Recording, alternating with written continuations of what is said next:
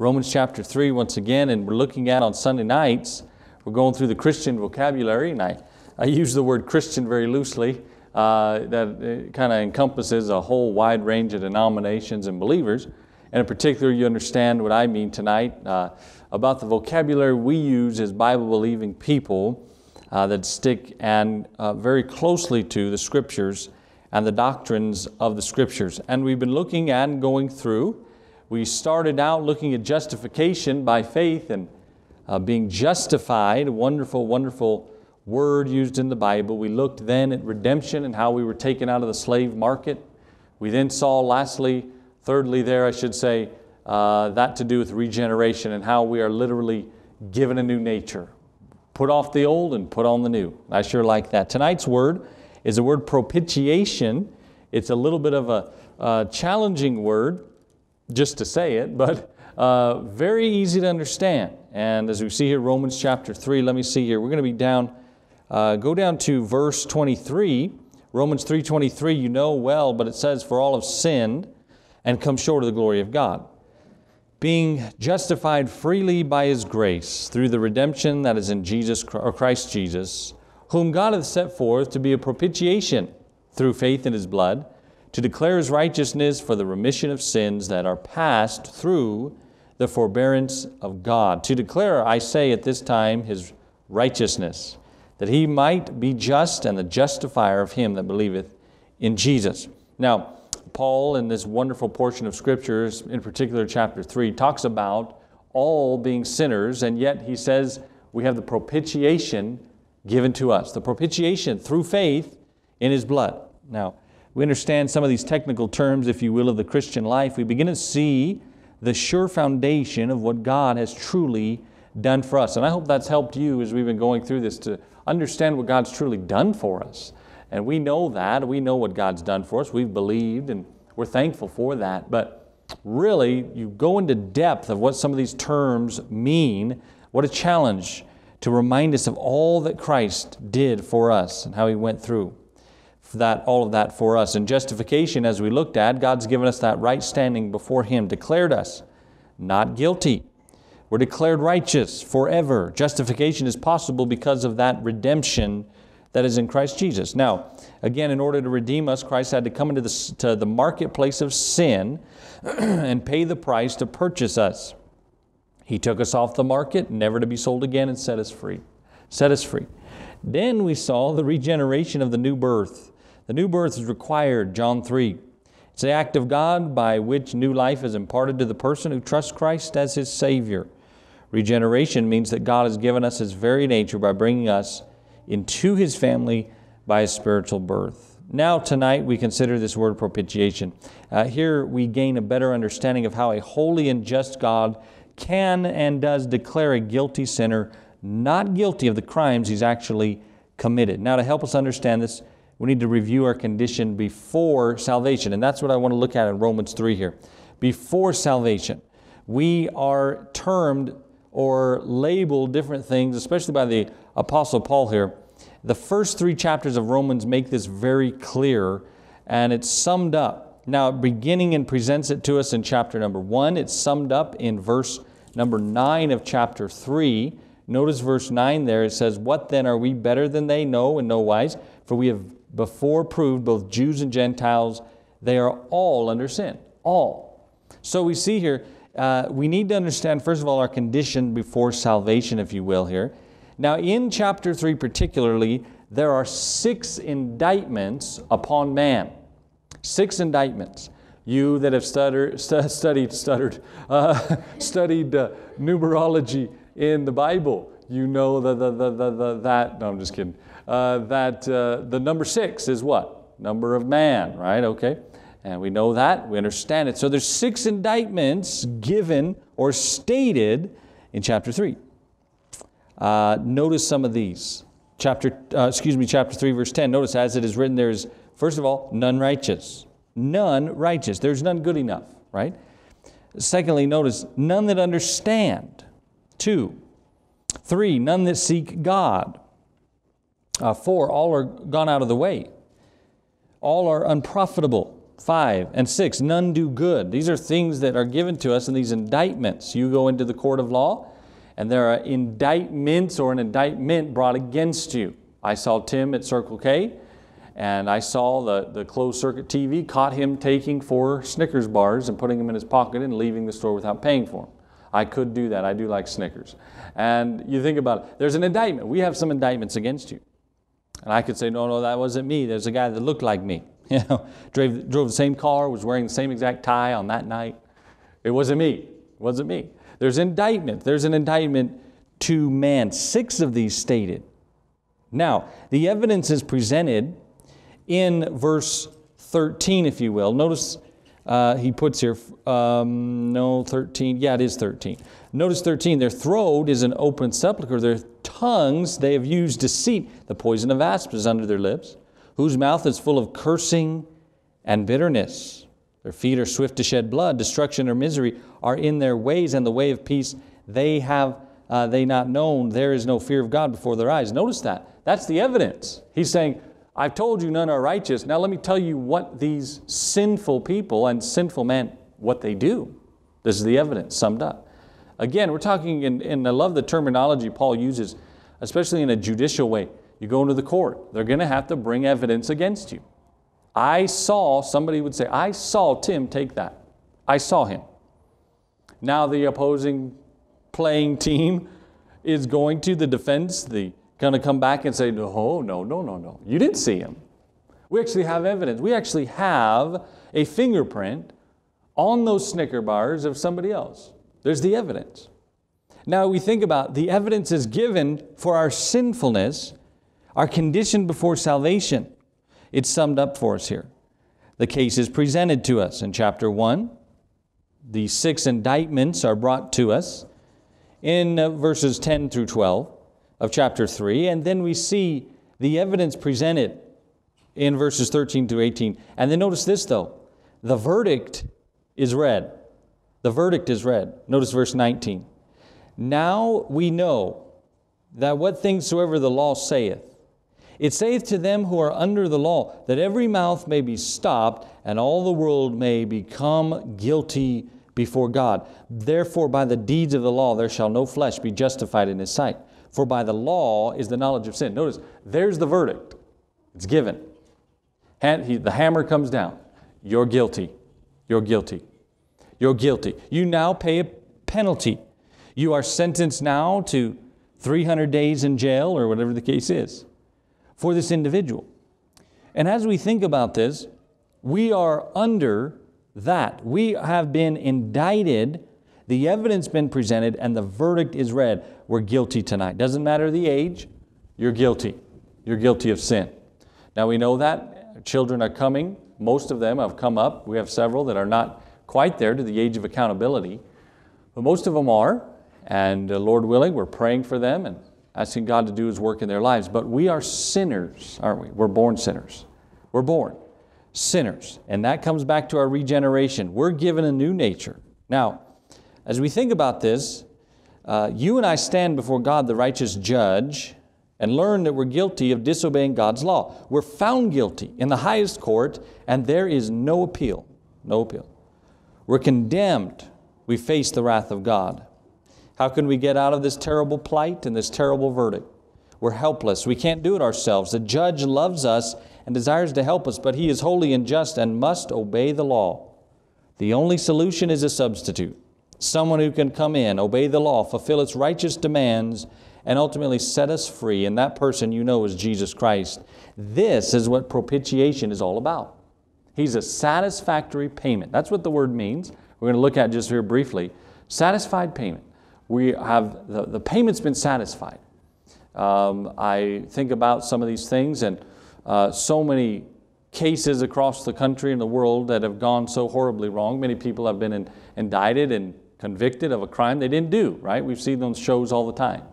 We watched one a while back of a fella, he served like 25 years and coming find out he wasn't the one that did it.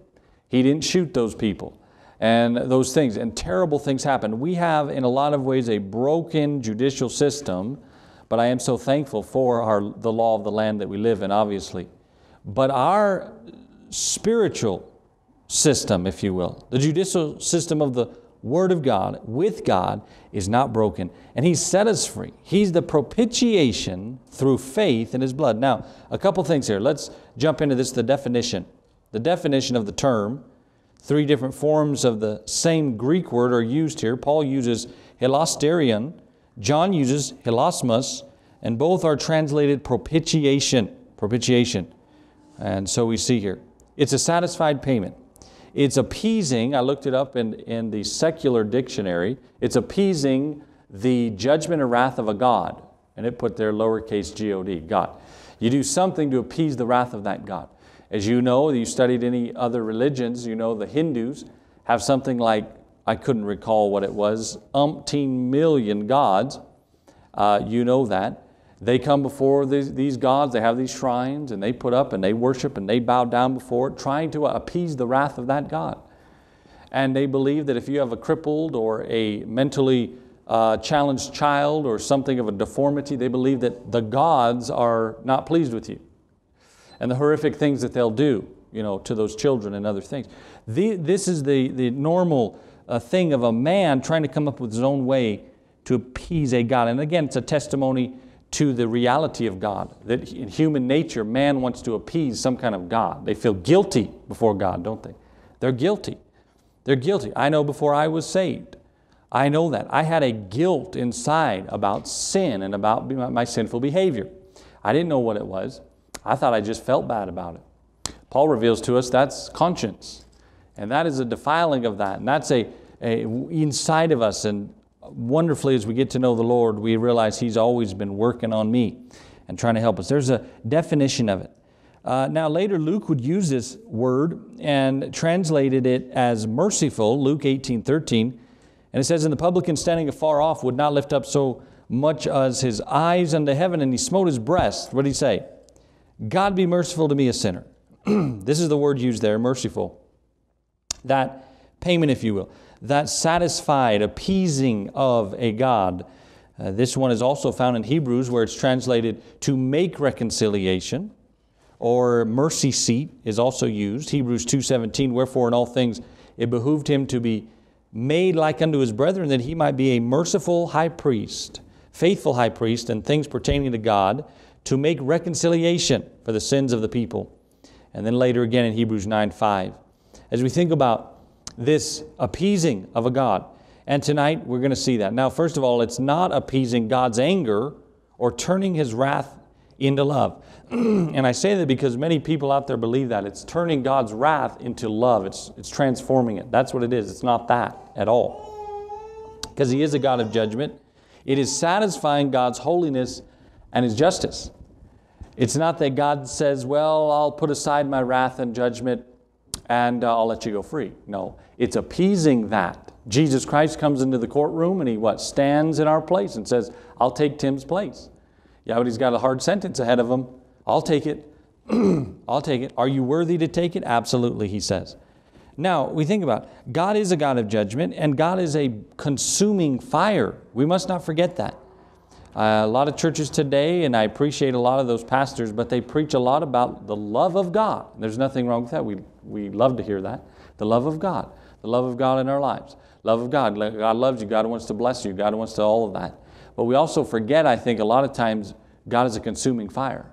And God is not happy. And God will, by the way, God will do and allow bad things into your life and problems into your life when you do sinful things and you don't obey the Bible. Trust me, I know. He will, oh, that was just happen chance. That was just a coinkydink that I ran into the back of that semi-truck. No, it's not. God is working in your life. He's not pleased with your sinful behavior. Now, again, I know I'm preaching to the choir, but we must be cautious and careful that we do not overstep this and misunderstand that God is not pleased with disobedient children. You know He will bring conviction into your life. If you disregard conviction, He'll bring chastening into your life. If you disregard chastening of the Holy Spirit in your life, He will take you home. He will take you out of this world. And now we think about, He is a God of judgment. Again, it's the satisfying of God's holiness. It's a satisfying of God's justice. He says, okay, I'll take that. That will satisfy that. That will pay the price. Now, propitiation. It satisfies the holiness of God so that He is able to extend grace and mercy to the lost sinners. And that's what we need. We need it. We're lost. As He said earlier, none are good. No, not one. Now He's reiterating, as you know, Psalm 14 in particular. None are good. None are righteous. Nothing can take that place except Jesus Christ. The man that had no sin, the only one that could. Now God is holy and must punish sin. We know that. He cannot break His law. God is love. He desires to save us and take us to heaven. We know that. God is consistent and all His attributes balance out. Again, He won't overstep one attribute for the other. You know, they balance. His holiness demands punishment of sin, therefore. His love moves Him to save us. This is where Jesus Christ and the word propitiation come in. Jesus Christ satisfied the righteous demands of the law. Perfection in death for imperfection. He lived a perfect life as a man. We know that. Peter says He was sinless. He died for man who failed to meet the first demand of the law. Romans 3:23, as we just read. All have sinned and come short of the glory of God. I've used that many times sharing the gospel with an individual, and I'll use that term and I'll say you can try your very best to climb up to God in your righteousness, but you still come very short, right? You come short of it. And you think about it. You climb up. You do your best. You try and do good deeds. You try and clean yourself up, but only to fall again. That's the world. Again, we talked about reformation. The world tries to reform us, and it doesn't work. We need transformation, and God transforms us. He died for us. His holiness, the holiness of God has been satisfied. Now, let's go to Romans chapter 8 real quick and notice this, because what he says in Romans 8 verse 1, there is therefore now no condemnation to them which are in, notice that, you might want to underline that, in Christ Jesus, who walk not after the flesh, but after the Spirit. There is therefore now no condemnation. No more of it. There's no condemnation on them who are in Christ Jesus. Now, Paul later will say, any man be in Christ, he's a new creature, talking about regeneration. He's in. You're in. You're in the family. So we understand and see here what he's saying, that punishment of sin, the holy demand of punishment for sin, the propitiation has satisfied that. So a little bit of a definition. Let me say a couple things here. Number 2, the Old Testament demonstration of this. The Old Testament demonstration. This is we're going to see here in a minute in Leviticus chapter 16, instructions given for the annual Day of Atonement. Now some people still keep the annual Day of Atonement. I don't believe it's necessary, but we were talking to a couple guys on the job site still hold to that. And very interesting anyways, but the high priest was allowed to enter the Holy of Holies only on this day. He sprinkled the blood of the animal sacrifices on the mercy seat, which was the cover, of the Ark of the Covenant. So we see here, first of all, the priest offered first for himself. That's in Leviticus 16:3. The priest then offered for the people. As you know, he selected 2 goats. He offered 1 goat for sin. This is all in Leviticus, chapter 16 in particular. He selected the 2. He offered 1 for a sin. He made the other one a scapegoat, didn't he? We use that term today as well. You're a scapegoat, And you understand, he would let that goat go. One described it in this manner: the rite signifying the life of the people, the loss of which they had merited by their sins, was offered to God in the blood as the life of the victim, and that God, by this ceremony, was appeased, and their sins expiated. Hence the lid of expiation, the mercy seat. It was sprinkled on the mercy seat. It satisfied a holy and righteous God.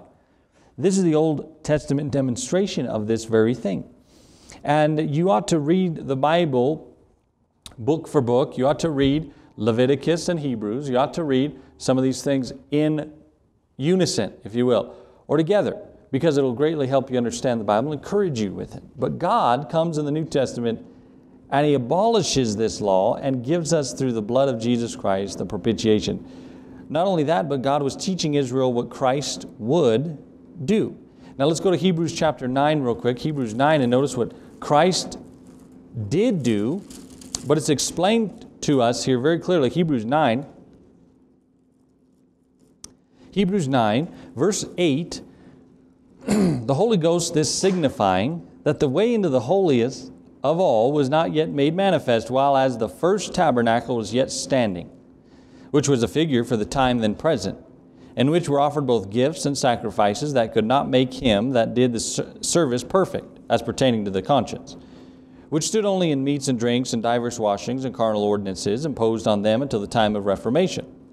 But Christ, notice verse 11, but Christ being come and high priest of good things to come, by a greater and more perfect tabernacle, not made with hands, that is to say, not of building, neither by the blood of goats and calves, but by his own blood he entered in once, underline that once, into the holy place, having obtained eternal redemption for us. For if the blood of bulls and of goats, and the ashes of an heifer, sprinkling the unclean, sanctifieth to the purifying of the flesh, how much more shall the blood of Christ, who through the eternal Spirit offered himself without spot to God, purge your conscience from dead works to serve the living God? And for this cause he is the mediator of the New Testament, that by means of death for the redemption of the transgressions that were under the first testimony, they which are called might receive the promise of eternal inheritance. That's a lot to say there. But you understand? He's talking about the example given, and Jesus, you know the book of Hebrews is Jesus is greater. Everything. The law, Jesus is greater. Sacrifices, Jesus is greater. Everything about it. Now the demonstration given to us, God is teaching Israel that what Christ would do and did do. He shed his own blood to atone for our sins. 2, he took all our sin upon himself. That's what the goat did. He sprinkled his blood on the mercy seat in heaven. He truly accomplished what God asked him to do. The Father did. And you know Jesus said, I do always those things that please the Father. I fulfilled everything that the Father gave me to do. And you know that. God was teaching Israel what to do.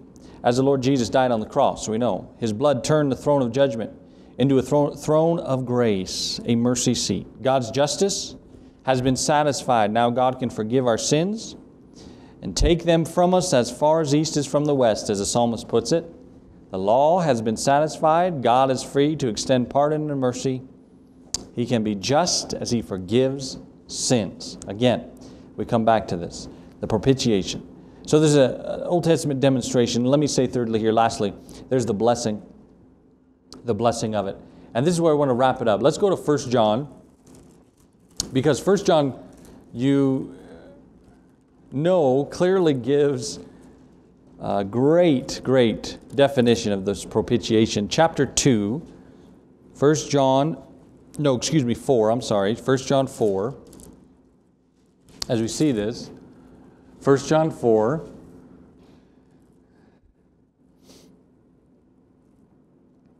Now notice here, verse 10. Herein is love, not that we loved God, but he loved us, and sent his Son to be the propitiation for our sins. Beloved, if God so loved us, we ought also to love one another. No man hath seen God at any time. If we love one another, God dwelleth in us, and his love is perfected in us. So he goes on to talk about that love. But he says it's not that we love God. Again, coming back to Romans 3. None are good, none are righteous, none are good enough. We come short of the glory of God. As much as we want to climb and crawl our way out of that horrible pit, as the psalmist puts it, what's he say? We can't do it. It's God that takes us up out of the horrible pit and puts my feet upon the ground and puts a new song in my mouth. And he helps me and he establishes my going. See, he says that. Now he says it's not that I love God and made myself right, cleaned myself up. He says that God loved me and then sent his Son to be the propitiation for my sins, the satisfied payment, the blessing of this, that we understand that sinners can be saved. Sinners can be saved. I'll never forget that man one time told me that he just couldn't be saved. He had sinned too much. God would never accept him. He's too sinful. And clearly saying it's not your sin that's keeping you from it. It's your unbelief. It's your unbelief.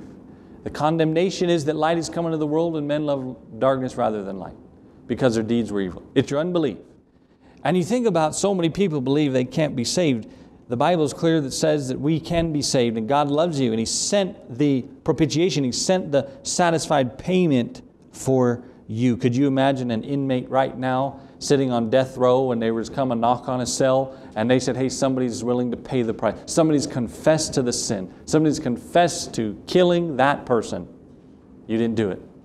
And that person said, nah, I like it here. I'd rather stay here. I'd rather sit in the cell and eat the nasty food and sleep on a cot and go through all the rigmarole of the jail system and the prison system and do all of that. I'd rather stay here than go home to my family. I'd rather stay here. That's what people are saying when they say no to Christ. I'd rather stay. And do you know the Bible's clear that there are people that actually, and we know that for certain living in this world, people would rather serve sin, rather stay in their sin than come to the light. They'd rather live in darkness rather than come to the light. They'd rather love for self and pleasures and pleasing self, as we talked about this morning, than to come to the light and let God save them and accept that propitiation. What a challenging thing. Horrible, horrible decisions. But the blessing is that sinners can be saved. There is salvation available to the whole world. There's salvation available. There's a motivation to get the message out to the lost, to us that are saved, that we understand that there is a payment. There is something that's already been done. It's already been done. All we have to do. And we would run to and fro and up and down the streets and up and down our city to let people know, hey, it's already been paid for. You can go into Tractor Supply right now, get whatever you want. Somebody paid for everything. They said we can go in and get anything we want. You go to Walmart. Somebody said they paid the bill. They'll pay the bill for anything you buy in Walmart.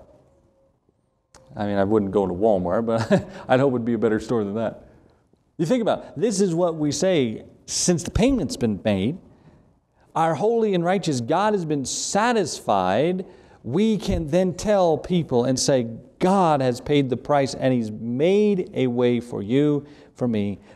Sinners can be saved. Believers can be forgiven. Believers can be forgiven. Notice chapter 2 and verse 2. Chapter 2, verse 2, it says, and He is the, what? Propitiation.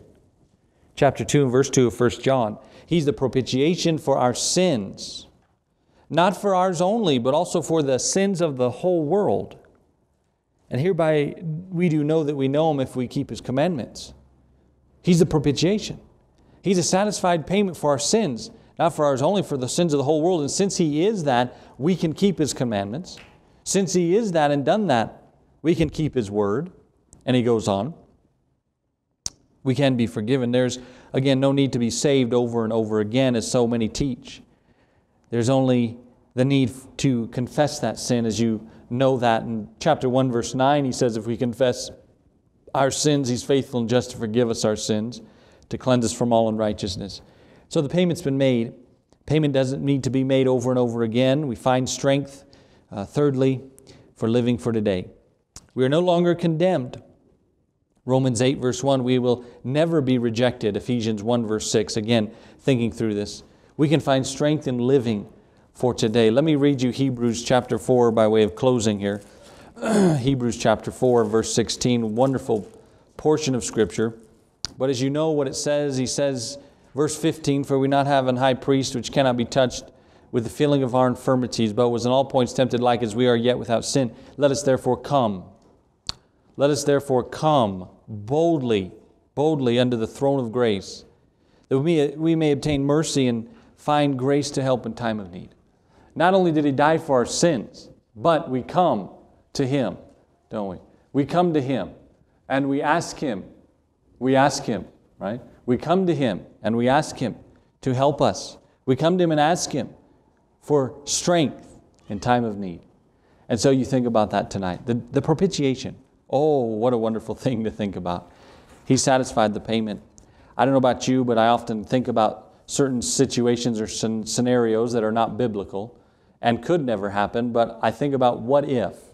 What if there was no satisfied payment? What if man was left to himself? What if after the garden incident, God said, I'm done, no longer? What if He never sent His Son to die for our sins? What if we were in the dark right now, spiritually? We had no way to cleanse ourselves. We had no way to get out and crawl out of our horrible pit and hole we're in. What if our condemnation and our eternal destiny was set for a place called hell? What if? And you think about that. Yet there's a satisfied payment in Jesus Christ. Amen? Oh, I'm so thankful for that. Do you know tonight there's millions of people just directly around us in our city, in our state, that truly believe there is no way out. There's no way out of the darkness. There's no light at the end of the tunnel. They don't know that Jesus Christ came and satisfied and appeased a holy and righteous God, do they? We got to get that word out to them. We got to share the gospel with them. But my friends, tonight as you think about Jesus Christ has made that payment, boy, that lifts our burden, doesn't it? You're thinking about problems tomorrow. You're thinking about all the stresses that are going to come this week. You think about disease and pain that may come. You think about bills and other things right now, I know, weighing upon our hearts. You think about doctor visits and other things that are coming you don't want to deal with. And then you think about, hey, none of that compares to the satisfactory payment, the appeasing of a righteous God. And now, because of that, my faith in Jesus Christ and what He did, I have eternal salvation. Yeah, life is going to stink sometimes. It's going to be hard. It's going to hurt.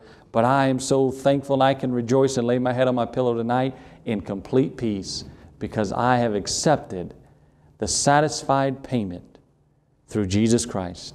William Cowper, who was a writer of Christian hymns, you may have heard of him before. He says at one point in his life he was very discouraged. He was a very nervous individual. He was a very depressed at times individual, and he was ready to give up. And he wrote, "On a day when I was extremely distraught, I flung myself into a chair near the window, and seeing a Bible there, ventured once more to apply to it for comfort and instruction. The first verse I saw was the 25th of the 3rd of Romans, whom God hath set forth to be a propitiation through faith in His blood. I saw the sufficiency of the atonement He had made, my pardon sealed in His blood, and all the fullness and completeness of His justification. In an instant I believed and received the peace of the gospel." And later he would pen the words to the famous song we often will sing, "There's a fountain filled with blood drawn from Emmanuel's veins, and sinners plunged beneath that flood lose all their guilty stains." That's us tonight, isn't it? All the guilty stains are gone in the love and care and ultimate crucifixion and sacrifice of our Lord and Savior Jesus Christ. Tonight, my friends, don't forget that you have received, I pray, and if you haven't, tonight's the night to be saved. But if you've received Christ as your Savior, you are in right standing with God. I pray you are, but you've received the satisfied payment. The righteous demands of a holy God have been appeased, have been met. And by the way, you didn't have to pay for it. You didn't have to do anything. You believed, and you turned to Him, and He saved you. I hope that's you tonight, and I hope that's encouraged you. Remember, God's paid the price. What a wonderful God we serve, right? Amen. All right. Well, Lord, we thank You again for tonight. Thank You for an opportunity to look in Your Word. And Father, we're so thankful to You. We're so thankful that, God, Your demands have been met. We're so thankful that, Lord, You've saved us. We didn't do anything, Lord, to deserve it, obviously. We did nothing to attain to that, Father.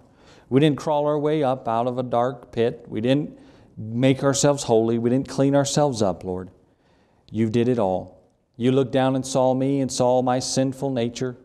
You saw the mess I was in. You saw there was no hope. And You said, I'll still die for him. It's not that we loved You first, Lord. It's that You loved us and sent Your Son to be a propitiation, the satisfied payment for our sins. And I'm so thankful for that. Thank You for these folks that have been so faithful, Lord, once again this day.